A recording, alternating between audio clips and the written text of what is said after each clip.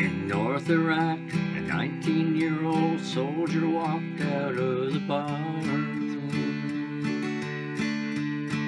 and he said, I must be seeing things, that bourbon's hitting me like a baseball bat. In Tel Aviv, a little lady dropped her shovel in the garden and raced across the yard and asked her neighbor, Mrs. Bernstein, what was that? In Memphis, Tennessee, a teacher raised the window closest to the river,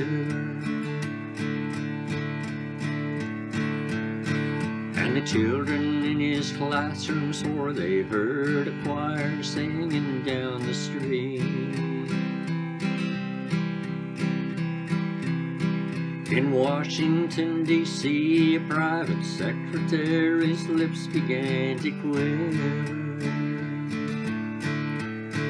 and the president just put aside his papers and rose swiftly to his feet. I lay in a cheap motel in the arms of someone else's woman,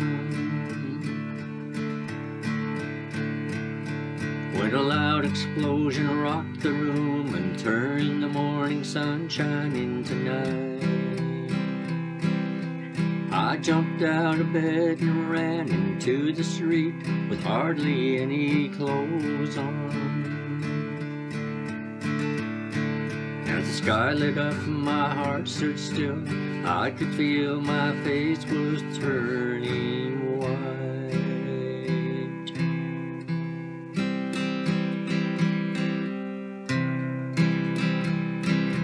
All at once, the clouds rolled back, and there stood Jesus Christ in all his glory.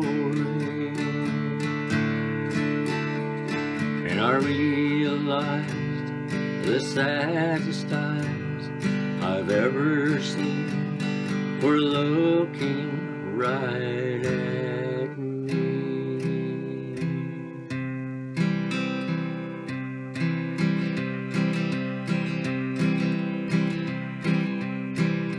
I guess I was awakened by the penetrating sound of my own screaming,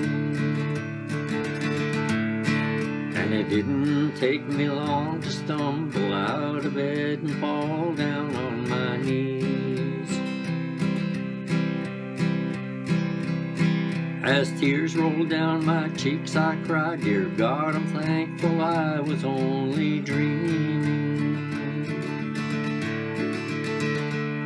And if I never go to hell, Lord, it's because you scared it out of me.